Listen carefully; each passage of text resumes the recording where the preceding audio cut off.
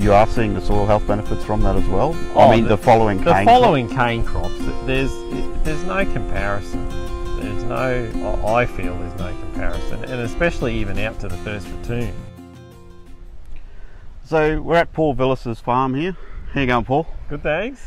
Hey mate, I just want to ask you some questions about this place. How long have you been here now? When did you first move here? We moved here in 2005. 2005. And was it just mainly all sugarcane when you first started here? It was, yeah. So there had been, the previous owners had done a little bit of rotational cropping, but yeah, they were only just sort of starting. Yeah.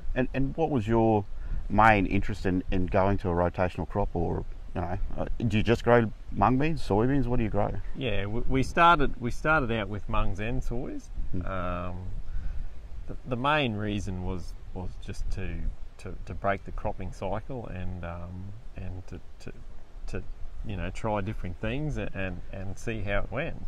So you were trying to improve soil health, obviously, but at the same time, were you always selling them to a market?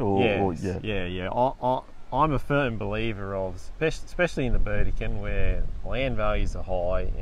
We do have the water. I think if you're going to go to the trouble of planting a break crop, it's really important, I think, to get some value out of it. Yeah. And so, has it always been smooth sailing? When you first started planting legumes here, obviously you come from a different area originally. Yeah. Was there many challenges?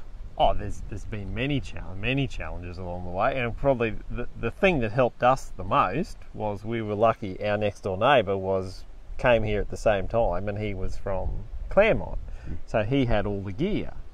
So we didn't have to go out and buy gear straight away, so we could have a dabble, and it's grown from there. So that's really helpful. So you've had someone that you've been able to hire it off, and so yes. and now you've purchased your own machine. Yeah, well we've come along, we've kept going. We've made a bit of money along the way out of them, and been able to purchase our own machinery.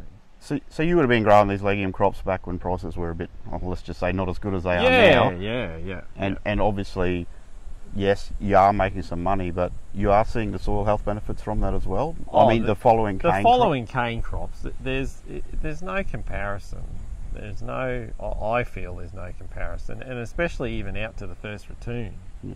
Okay. Yeah, well, that's really interesting. Have you ever had trouble, I don't know, if you've got, I know some people have water restrictions and stuff like that. Have you got any issues like that, or problems with your water being saline or something like that? Are they issues that you've come across with some of these crops? It is an issue. It's an issue making sure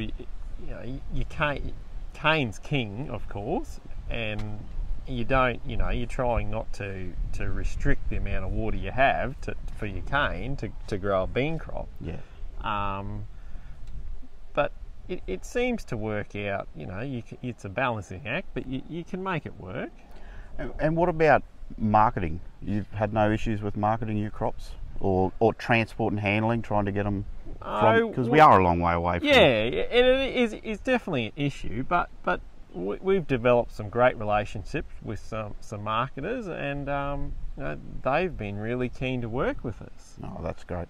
What about your actual yields? Have your yields improved in your legume crops? You said your sugarcane crops have. Are your legume crops actually improving as well, as varieties have changed? Yeah, look, we started back in back when Stuart first come out. Was our first soybeans we ever planted, and they were okay, but we were still learning how to grow them too. We were having, we had a few dramas, and mung beans back then, we had Burdekin was the only variety, and it was. It was agronomically, it was nothing compared to the ones we got today. Yeah, and I see you got a really big mill mud spreader there, or some sort of green waste spreader. Is that something that you're obviously trying to improve your soil health even more? Is that a big part of the system? Yeah, because we're so close to Clamia Mill, we utilise the mill byproducts, and they're great benefits to our soil as well, especially because we have trouble with soakage. And it'd be a great food source as well, I'd imagine, for biology. Yeah. Oh, that's great. So what's your goals for the farm? How do you benchmark yourself at improvement over the years? Is there a way that you have personally? Or is it economics? I mean, like, you know, everyone has a different way of sort of... Well, we've sort of, it's just sort of been an evolving sort of system, I guess. Every year we change something, and it doesn't always go smoothly. Like even going from beans to cane, like you can have trouble with the stubble and you know, trying to get the water to the end and all those things. But yeah, we've tried to come up with solutions along the way too. Yeah. And I feel we've got a pretty good system at the moment. Yeah, I'd agree with that. It's a very positive looking farm now. If you have a look around, it looks very lush, and the improvements obviously over time are starting to really take effect. So appreciate your time, Paul. Thank you very much, mate. Thanks, Terry.